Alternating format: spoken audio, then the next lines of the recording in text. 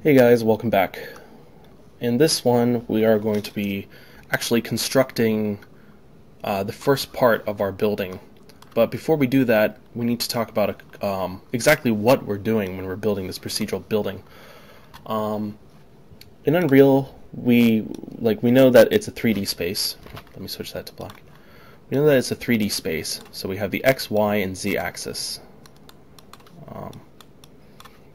And with this 3D space, we want to create an object. Now, this object, which is our building, we're building it in a bunch of small other objects.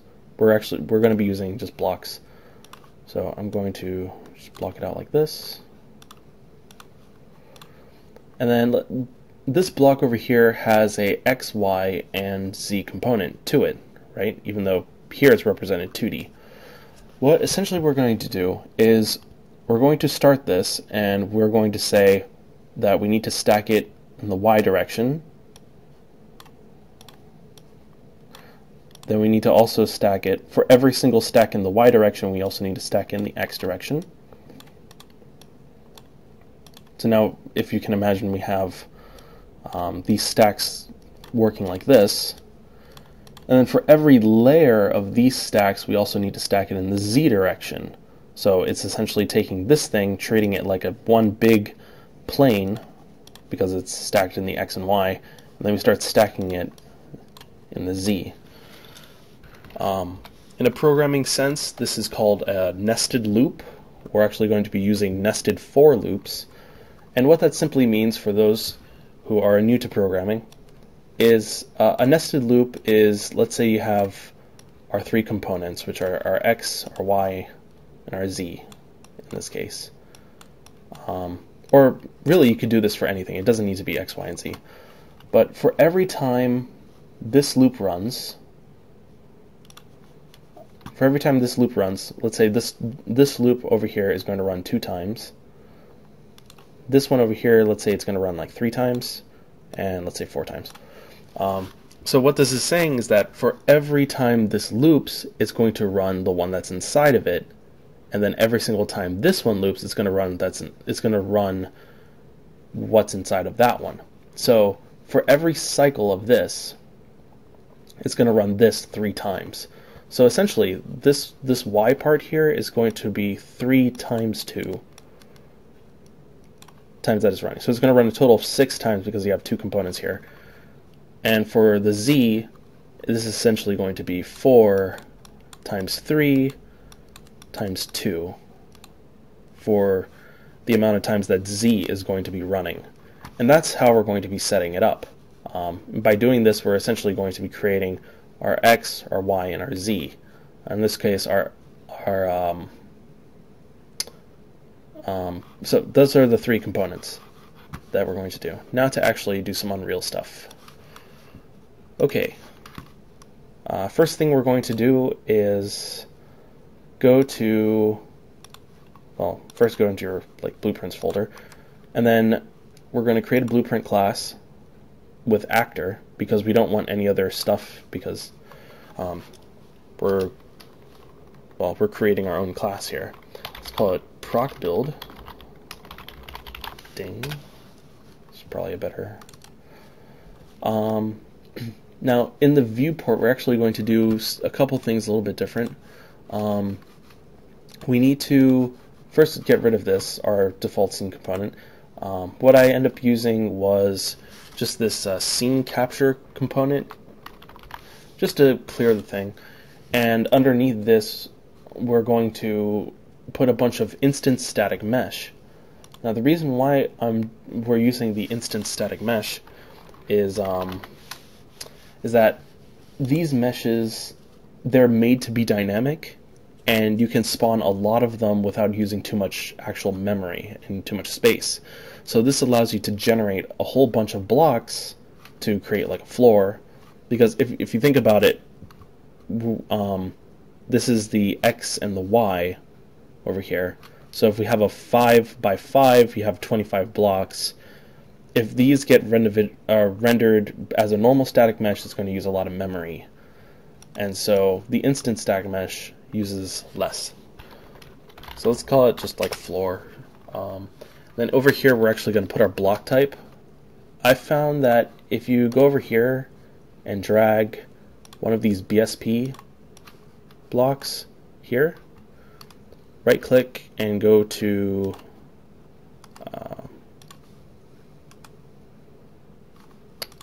where is it?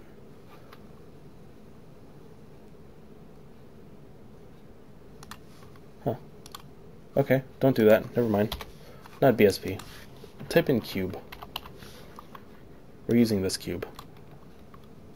Then if you right click here and go to Find in Content Browser, this will give you access to the engine content where our basic shapes are, and this is the one that I actually use for my building.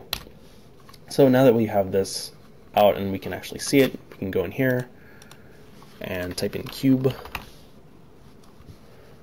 and then look over here how it says engine basic shapes, and that's the one that I used.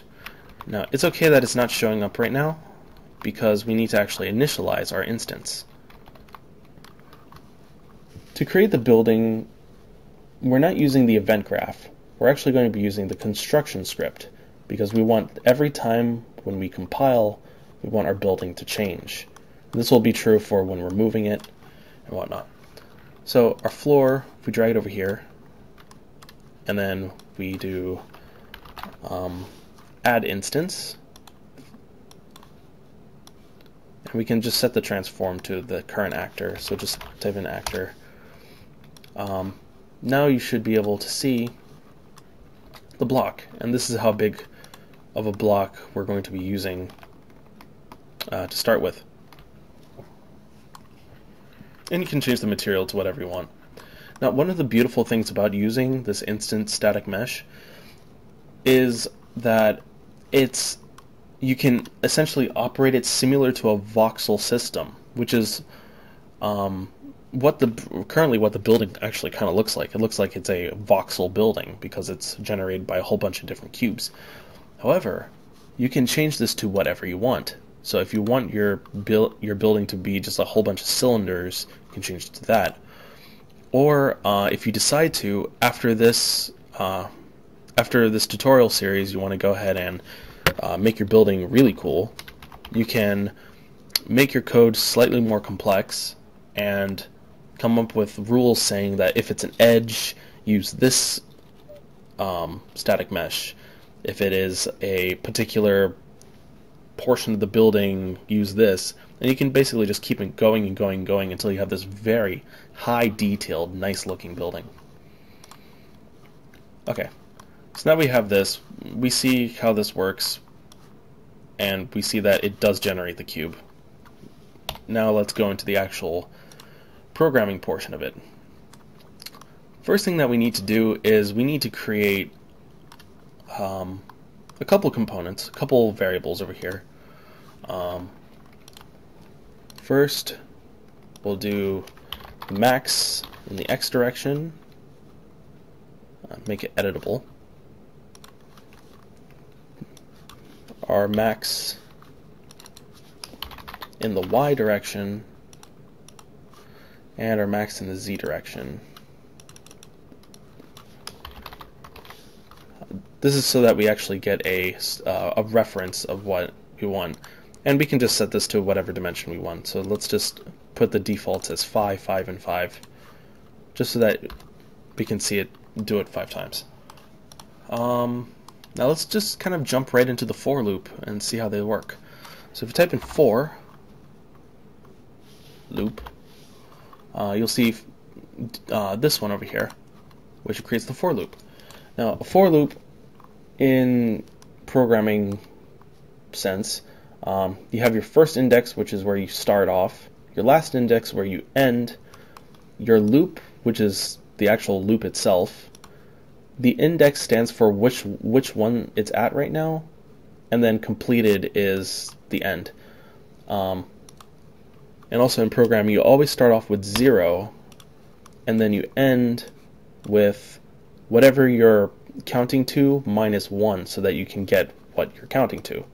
So 0 to 9 instead of 0 to 10, because otherwise you'll get 11 units. So we'll do max x minus 1.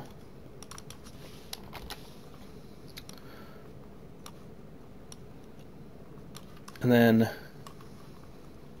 for our second loop, we're doing another for loop.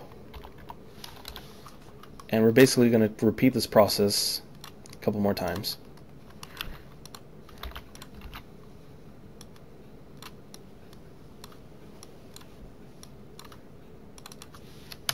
So please bear with me as I'm doing this.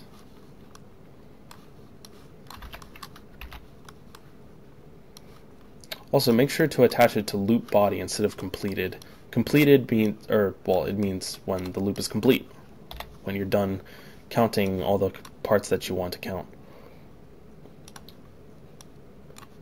Okay, so we have our nested loop over here, and that is the core of this building.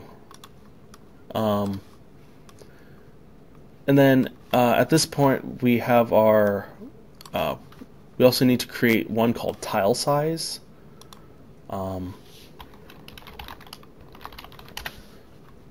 Also make that public.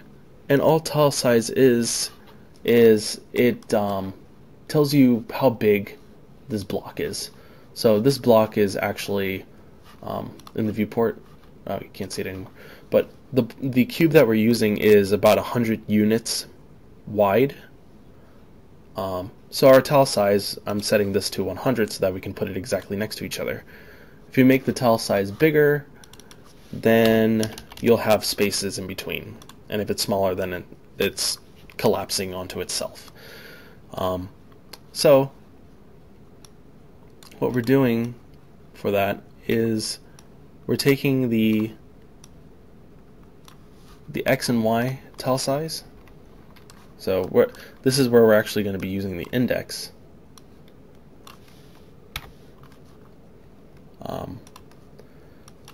That times the tile size. And then we're also going to be doing this one for the Y. Index times the tile size. And the same thing for the Z.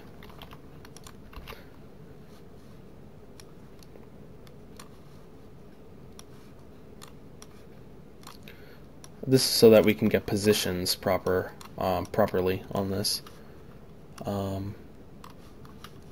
We are going to be making a vector.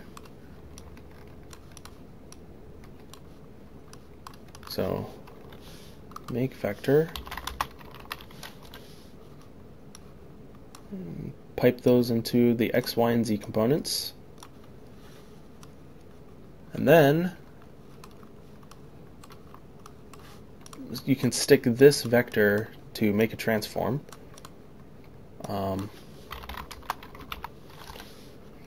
And just leave the rotation and scale alone. We don't need to worry about that. And then we can add our instance just to see what we got. So type in add, or just instance is probably better.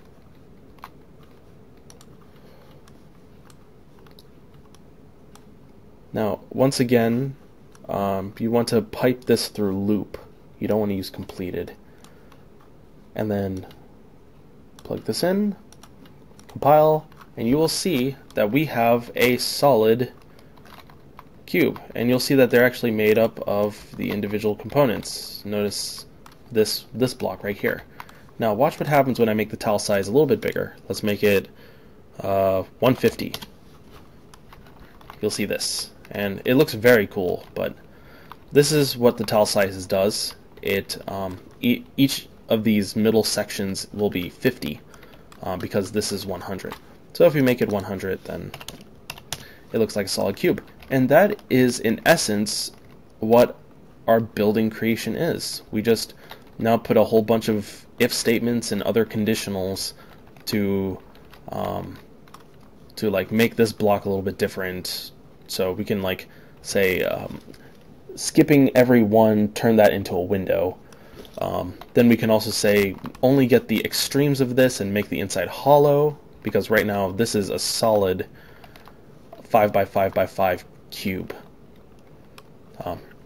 So that will actually be coming next in the next tutorial. It's hollowing out this cube and actually having a space to run inside of. Alright, thanks for watching, guys.